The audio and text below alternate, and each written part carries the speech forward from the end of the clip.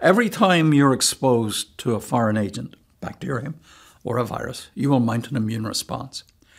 But the body, in addition to attacking and destroying the invader, sets aside some extra cells to serve as a memory cell bank.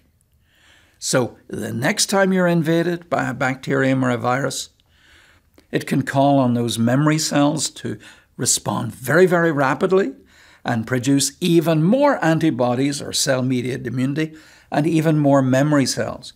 So the more you're exposed to a microbe, the more immune you're going to get.